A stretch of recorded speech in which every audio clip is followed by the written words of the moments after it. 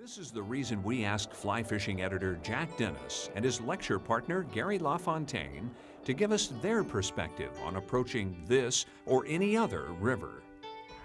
Well, Gary, we're on the Green River, probably one of the best early season rivers in all of the West or all of America. Well, it's one of the best all-season rivers. I don't know if it's any better in the spring than it is in the winter or the summer or any other time. One of the characteristics of the Green this time of year is seeing people with fish on. This is a river where people can catch a lot of fish. There's 12,000 fish per mile in this river, Gary. You know that? I should hope so. This can be kind of frustrating, this early season dry fly fishing for beginners, because the insects are fairly small. They are. They're Baetis, blue-winged olives. They can range in size, different species from size 18 on down to size 24. You know, beginners have a tough time seeing them, don't they? Hey, what do you mean beginners? Old people have a tough time seeing them too, Jack. Yeah, you and me, buddy. You know, Gary, we've been watching a couple anglers down below us here casting, and you know, it's really something is that these fish really see a lot of different anglers, a lot of different approaches, and a lot of different flies. And I think approaching these fish probably as important as actually having the right fly on. I think we need to go down there and try to investigate it a little more. What do you think? Hands-on. Hands-on, right?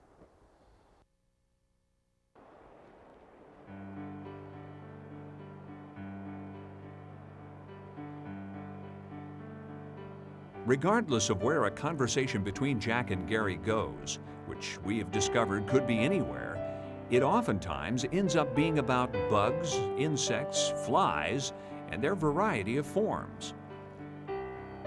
The best thing about being with these two bug buddies is you can ultimately glean a good deal of useful information from their argumentative style and wanderings.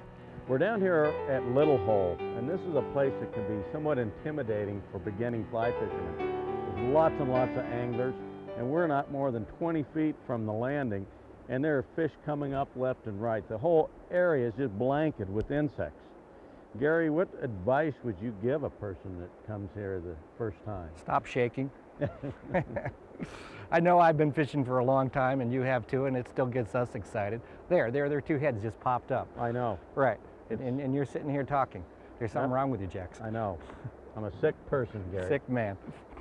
I guess the advice I would give somebody is to pick out one fish, is to not try to flock shoot. You got to pick out one fish and try to take him instead of just having a cast go left, right, here, there. You know, it's interesting, Gary, we got a blanket of midges on the water, and we've got some blue-wing olives. Observation, ooh, there was a nice fish that just came up out there. Observation is the key to fly fishing, and right now that I've watched some bigger flies go by and the fish have not taken them. That tells me something. I've noticed either they're taking the midges or it could be spinners. We're kind of playing detective, aren't we? They're taken fairly carefully. Now there's a few getting a little bit more active. We're seeing a little bit more rolls, a few bigger heads coming up, and they could be taking the mayfly duns off the top. Now no, how do you explain having spinners, which there are insects that have laid their eggs and died, and yet we see the same type of insect emerging right now? Well, let's run through the whole process. You have the nymph that lives on the bottom. The nymph will swim up to the top and break its way through the surface film. The fish could take them at that stage as an emerger. Then you have the dun, the mayfly dun, riding on top of the water, drying its wings. Well, after a day or so, those duns are going to come back. It could be at the same time of day as an egg layer, or what we call a mayfly spinner. And so it's the remnants of yesterday's hatch coming back. Absolutely. And so they coincide, and that presents some problems for the angler. You better decide what they're feeding on. Right. How do you make that decision? One fish at a time. That's right. In other words, there could be one fish out there feeding on midges, another one feeding on emergers, and another one feeding on dry flies. You have to watch the fish. You have to read the rise form. Now there's a fish right over there at the edge of the current line between the slow and the fast water. That fish is feeding on emergers. How can I tell? Because of the way he's rolling and really not breaking the surface. But you look downstream, there's a little backwater there, there's fish cruising. You see a little bubble that they're leaving on the surface. Those are taking duns. Yes. There, see him take that dun right off the top and then see his tail come through? There, see him again? Pop, pop, pop, pop. All you got to do is figure out where he's coming up next.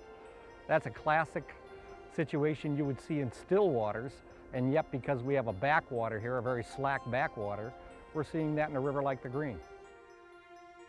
Just ahead, some fishing and Done. And what it is that it's just enough elk hair to, like a comparadine, except it's further down. Right. It's just the emerging when they come out and the Right. wings haven't dried. But it really is good for putting emergers. See, we're going to add this little emerger here. This got a little bit of foam on it. Just a simple, a little bit smaller. So we've got, you know, there's several different betas that are out there. It's not That's just right. one insect. And you got 3 or 4 different sizes. And I've got it about 6 to 8 inches away. And both of these will float in there. This will float right in the surface film. I probably won't be able to see it, so I'm gonna have to watch for activity near that fly. Okay, and you understand that you could have absolutely the perfect fly and still have a hard time catching that fish because there's so many naturals on there. You're competing Right. with the naturals. So what do you have to do? Prey. Pray, and you have to time the rise. You have to Right. be in the right spot at the right moment. You can't scatter shoot. Now you guys will let the fly out and try to guesstimate where that fish is feeding and put it in his lane and hope that he sees your fly. You know, if we had some sun right now, you could see these fish. I don't think they'd even be here, you know, with all this activity around here. That's called blind fishing. All fish are great, Gary, you know. I'll catch any fish, Jack. I've never been proud. Yeah. I think now that we got our leader straightened out, we can go out for that bigger one. Well, he got tangled up in the other fly now. No, he's off. Okay. Okay, well, we don't want to overfight him here. Too many people right around. Oh, little guy. Nice fish, though. You know, if you're in a small stream, that'd be a fine fish. That's not that small. You know, I did. We get spoiled here in the Green. You know, I did a seminar back in Gunpowder Creek in Baltimore, right outside of the city. I fished Gunpowder Falls many times. And I caught a fish about this size. I said, well, let me get this little fish off and I'll show you how to fish streamers. And they all went, oh, we've never seen a fish that big here. Well, they've seen them that big, but that is a nice fish in many waters. There you go. Jack and Gary will be back next week in this very same spot. This time, we'll go under the surface to get a fisheye view of the insect life that abounds here. And it's not just what you see, but what you don't see. If you don't see fish flashing and moving underwater, that means they're probably going to be tied into the banks and you're going to have to get your flies down under them. This is Gary Lafontaine at a seminar in Green River, Wyoming. He's giving some interested anglers a lesson in approaching a river. Everything Gary relates in one way or another has to do with bugs. It's the insect life of a stream that's fascinated him and made up a good share of his life's work. Okay, Gary, you want me to retrieve you some rocks? Yeah. Whoa. You want me to go swimming for your rocks? I thought you said there was rocks here. Now, they said it was very shallow all the way across. I said you could be neck deep in the wading pool. Yeah, that's sure. With the help of his traveling lecture series partner, Jack Dennis, the underside of a rock reveals even more. Now, this here is a free-living caddisfly larva. Somebody want to grab that and pass it around? What do you mean you're not? You have to eat them at the end. That's part of the thing here. These two exceptional fishermen have been traveling and teaching together for nearly a decade. What they have forgotten about fly fishing, flies, and aquatic life, most of us will never know. This is why we drag them downstream to a very different section of the Green River. We joined Jack and Gary on the Green just below Flaming Gorge Reservoir. Here it runs cold and clear and is filled with trout. The cool, consistent water temperature makes for ideal trout habitat. Insect life is restricted but prevalent and offers our two experts an abundance of bugs to explore. Well, Gary, you can tell it's heck of a hatch when you can see those birds above the water like that, just grabbing the insects. Well, that's perfect when you're lazy. As you lay down, you take a nap with your eyes open, and you see the birds stop moving, you know it's time to get up and start fishing.